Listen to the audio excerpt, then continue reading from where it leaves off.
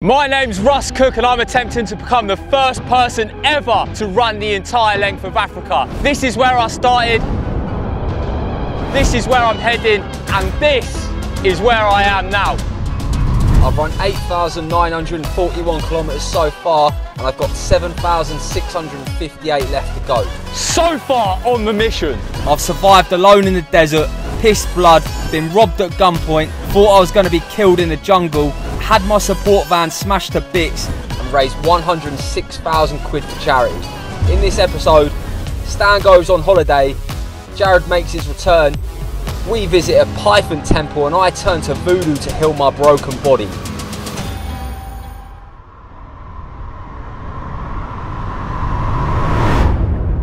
After hours at the Nigeria to Benin border due to overstaying our visa by 1 day, we finally made it into Benin where we immediately looked for a hotel. It was late into the night and we were worn out from playing mental chess with the Nigerian border police, so me and the lads decided to call it a night before seeing anything that Benin had to offer. Bit of a hairy border crossing. The guy who went with me to go and sort the carnet, his boss had told him to get a bribe out of us. We were all ready to go, and then that guy got really upset because he realised he'd f***ed up by not getting the concrete bribe out of us. Yeah. And now they'd already stumped us out. Yeah. And he was like, "Big elf then."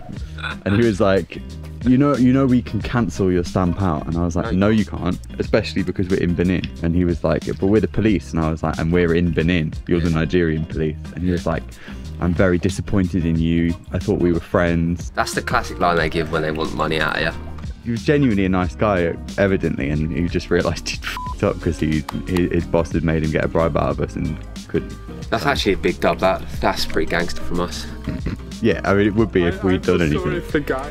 He's going to get a gentle telling off from his boss. They weren't going to let me through. I didn't even tell you about it. They weren't going to let me through because I didn't have a yellow fever.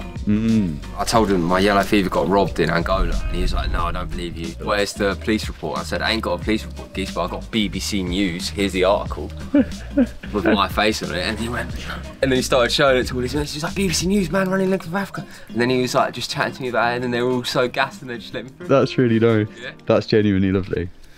The last couple of days I've only managed 30k and then like 36k yesterday, pretty much exclusively walking. So today I've decided that we're going to take a little pause till the afternoon to see where I'm at.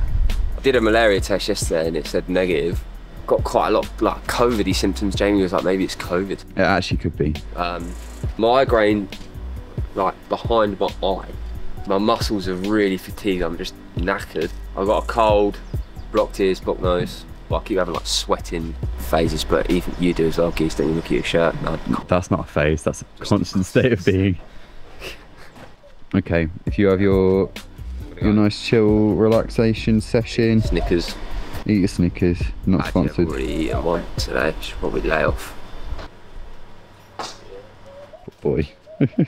With my stomach two-stepping by proxy of excessive Snickers consumption, me and Gus headed to the Ivorian embassy to collect our visas. However, Gus embarked on yet another side quest. I just found a guy with loads of coconuts, and he freshly cut open coconuts, especially for me, filled up this bottle. What? Do you know how much this is? 1.5 liter of fresh coconut water. How much? 1,000. Really?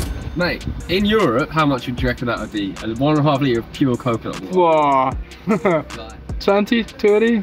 Be a lot of money. Yeah, nice. Whilst me and Gus were dotting the I's and crossing the T's at the Ivorian embassy, Stan and James decided to see what the Beninese beaches were saying. It was Stan's last night before heading off on a much-deserved break from the mission, so him and Gus decided to indulge in some of the local Beninese liquor. We're going to try some traditional African drinks. We're already 3. Now we're going to try the creme de la creme, Action Bitters, seaweed all the way through Nigeria. Cheers. Nice. Oh yeah, I'd say it's got notes of traditional African herbs and brandy flavour. It's not even distilled, they just get the flavourings and then just add pure alcohol. It's 5. The nice thing about Action Bitters, the packaging is recyclable. You should throw it in the trash can. It's only for 18 plus. Sorry, where is the trash can? Shh. Oh, shut up. Drink responsibility, not for drunken women. Pregnant women. All this pound a pint bull we've got in the UK. Action Bitters, sponsored. It's an official sponsor of the mission. You can go away. Oh. It's quite a sight. When I was in the van, I heard like liters come out. And then I come out of the can and like only like a few milliliters come out maybe. This is Slando.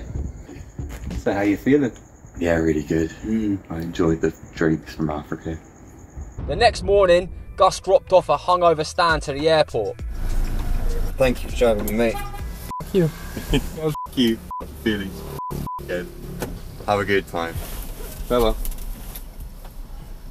With all the lads excited to live a Stanless life for a couple of weeks, it didn't take long before the team was dealt with another major blow. Hi. Bonsoir. Ça va? This is nice. Hello, boss man. You're looking great. Hello man, nice to meet you. Good to meet you. And you too, man. Hopefully. You doing well? Yeah, and yourself? Yeah, not bad, mate. Not bad. Jamie. There's a lot of J's. A lot of J's.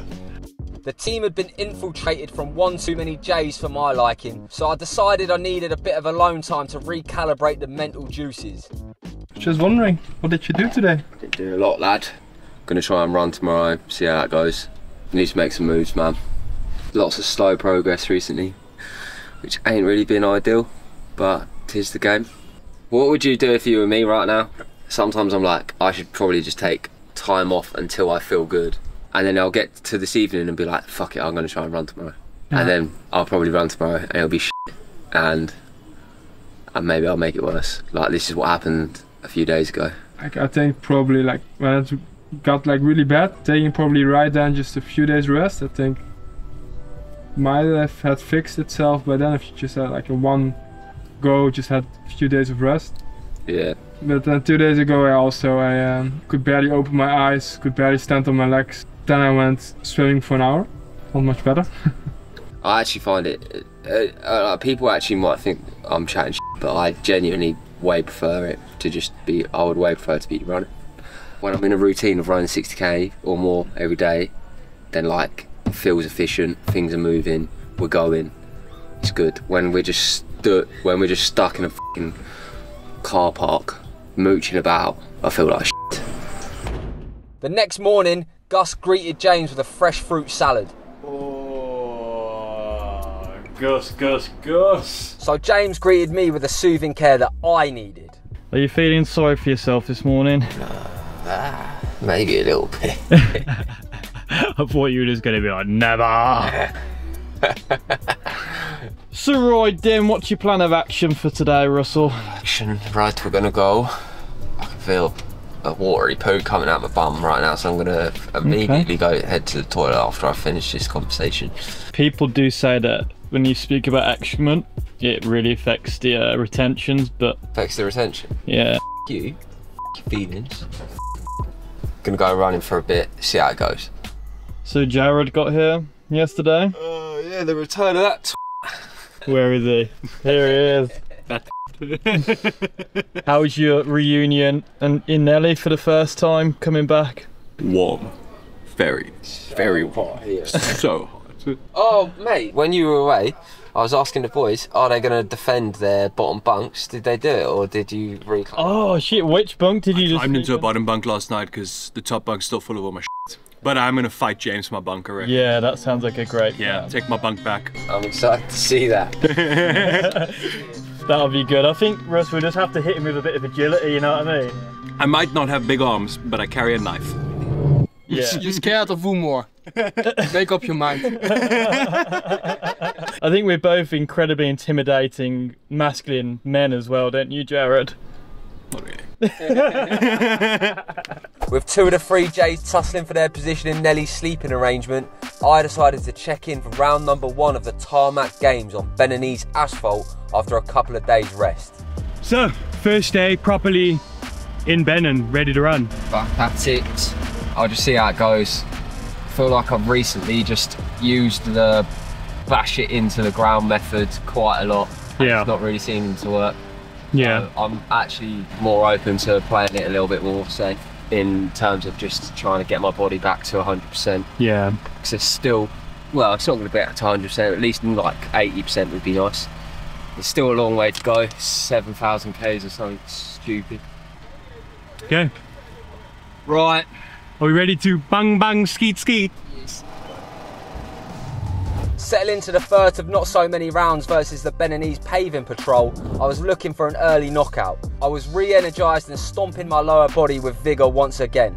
Meanwhile, Gus decided to treat James once more with a local confectionery. James. Gustavo. Jamie, what do you reckon this is? Is it another pancake? Lady didn't tell me what it was. There's no tartar sauce for my cod, Gus. I would say it's a deep fried bread, garlic inside, and if you go further, there's even a boiled egg inside, chopped up. And there we go. It's a tiny bit of yolk.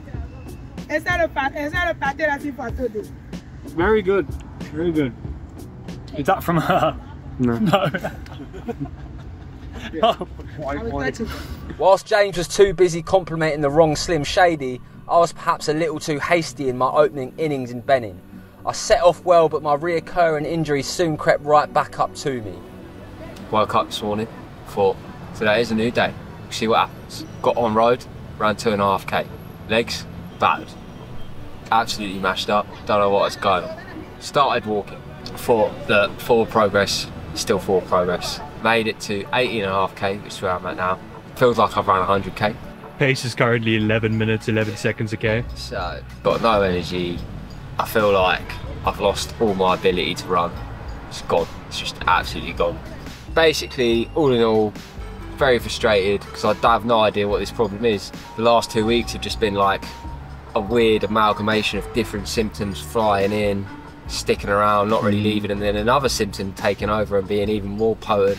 And now we're at the point where it's just like my body essentially just feels totally useless. I'm trying to do everything I can to see like, right, maybe let's just chuck a painkiller and it'll sort itself out. That didn't work. Get on the phone to physios, they recommend me a bunch of stretches. I do all them, take some rest, ease off the intensity, eat some more food, blah, blah, blah. Maybe it's malaria, let's take a malaria test, not malaria. Who knows actually what's going on? And even worse than that, I don't know how to solve it, which is very frustrating. I think we go and see a voodoo doctor or something tomorrow. I think that's the best bet we've got right now. Get the serpents out, get the cobras out. Yeah. Okay. Let me leave you alone. Yeah. Okay. Shopper bang bang. Right, time for me to f off in it. Time to bang bang skeet skeet. With nothing seeming to better my back pain, I was becoming increasingly frustrated. So I went back out on road to decide whether it'd be worth taking one last throw of the dice to see if a spot of voodoo could cure my injuries.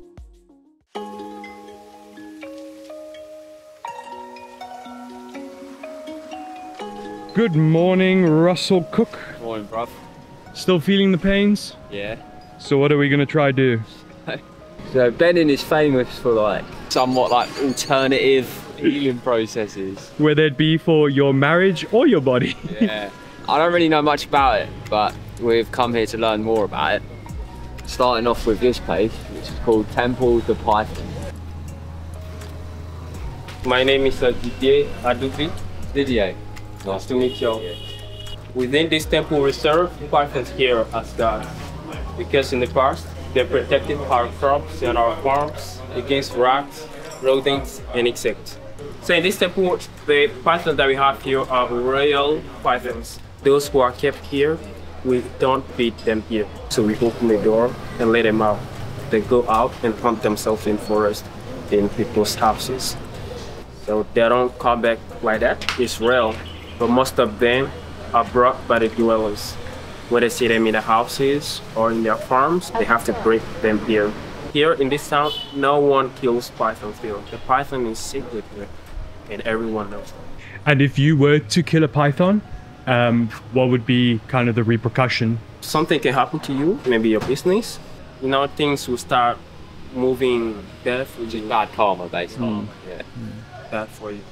Get the python. Okay. Perfect. I hope you're not feeling scared. Are you shaking right now?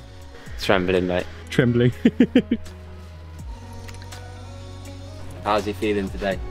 Good? Good. Yeah. Does he have a name? You can name them. What would you name it, Russ? Tarmac. Tarmac. You wanna try it on like me? Yeah. Just chilling, eh? It fits you like a Hocker Bondi. Perfect. Oh, he likes the beard. Oh, okay. Oh.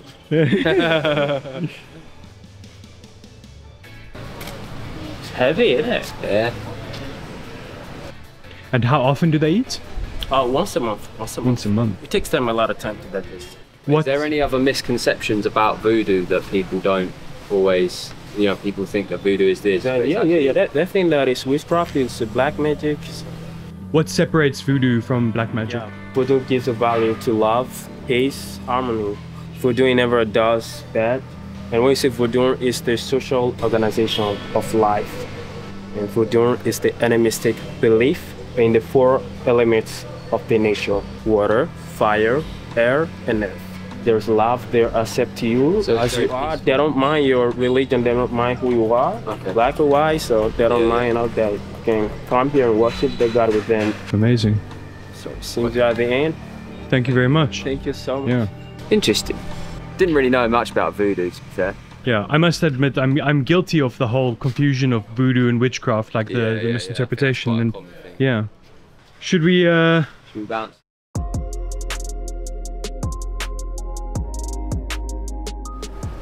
Okay, so POA. You're gonna go. I don't even think there's any point trying to run, man. Like, my muscle actually just feels that already. Gonna take a long walk. Yeah. See how far we can get by about upper 6 and then collect you. Yeah. See you in a bit, lads. Do you have any final points of wisdom for us today? None. None. Send prayers to me. Brain no work today. Well, bang bang, skeet skeet. Enjoy it, sir. See you in like 6 hours. Truth be told, I was getting sick of talking about all my problems regarding injuries and deciding how I'll combat them. Moving forward, I made my mind up that I was going to stop pouring petrol on the flame that do be negativity. We keep this party going, through the ups and the downs, through the wind and the rain, through the sun and the shine, through the tar and the mac, till the poo dribbling down my leg reaches my ankles and the fluff from my chinny chin chin reaches my bumhole. We've come too far just to come this far, till the bitter end. See you in tune to the easier. In the next episode, the boys walk a broken bridge, we enter Ghana and we meet some fellow Brits abroad.